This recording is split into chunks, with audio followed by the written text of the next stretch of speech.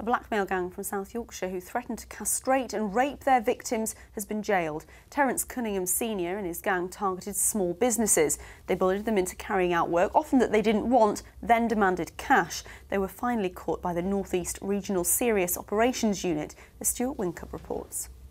His death effectively ended the War of the Roses, but ever since the remains of Britain's last Plantagenet king were discovered in a Leicester car park 2 years ago, another battle has raged over where he should be finally laid to rest. Sheffield Council is going to the biggest property investment conference in the world to try to get money for developing the city centre. A group from the city is travelling to Cannes.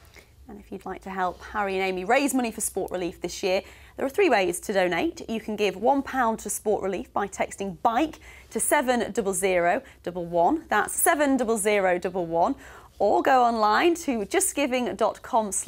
That is also the address you can send all fan mail or complaints to Paul as well. No complaints about the laughing? weather. I'm not laughing at anything. I'll show you the rooftop camera because this will cheer you up because there's lots of sun.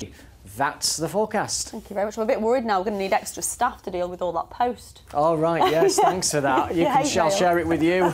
We're back at 6:30. Enjoy your afternoon. Enjoy the sunshine. Bye-bye.